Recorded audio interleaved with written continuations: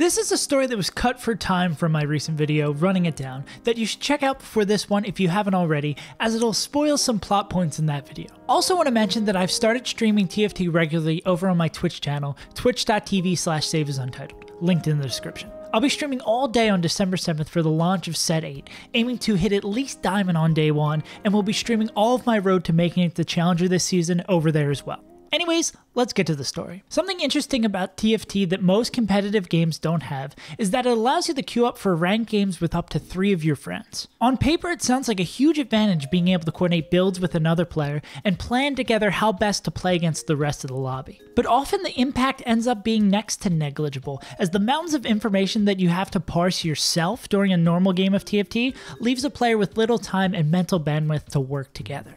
However, as with most things, my duo partner Pope, who goes by the in-game name of Please Perish, has a completely different perspective.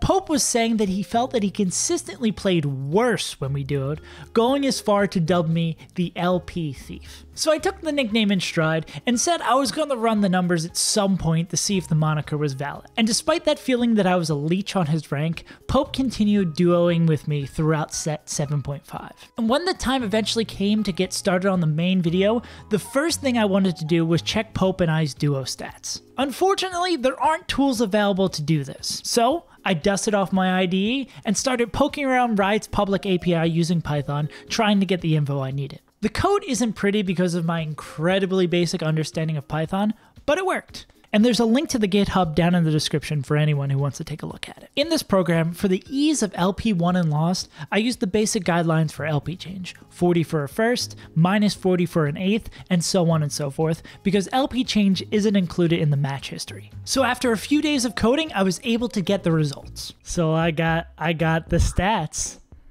And? When we play together, you are minus 410 LP. Yeah. And when we play together, I am plus 470 LP. Yep, okay. Yeah, see? No, God damn it, Scott! but there's a positive side. Okay. Is there? So, your normal top 4 rate, like overall in all your matches, like I pulled it from Low Chest, is about 46%. But when we duo, it's around 50%. So you do 4% better when we play together. But I still lose LP somehow. Yes. And what makes this clip even better is that I messed up the math initially when telling Pope. I actually realized my mistake in real time as I'm recording. You know what, Pope?